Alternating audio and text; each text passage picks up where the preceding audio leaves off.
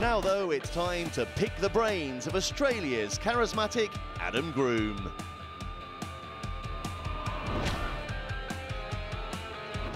I've always thought I'd like to be something to do with music industry, like managing bands or getting bands gigs, something like that. I've always liked that. I really enjoyed that in my time off, seeing live music. Best thing about being a professional golfer would be probably, the travel. I enjoy that part of it. Sometimes, obviously, travelling too much, but yeah, that's really cool. Getting new countries, new cultures. A hole-in-one, especially if there's a car up for grabs. I had a hole-in-one, I think, in the Indian Open. I didn't get a car, so I think I'm owed something. I'd say Eva Mendes for looks.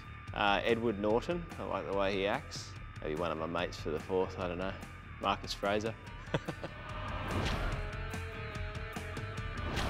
Probably an old movie I always enjoyed was Sideways, set in the California wine fields. That's a sick film, and I'm into the art house movies. I saw a good one the other day, 360 Degrees. That was really cool. My old man, he's awesome.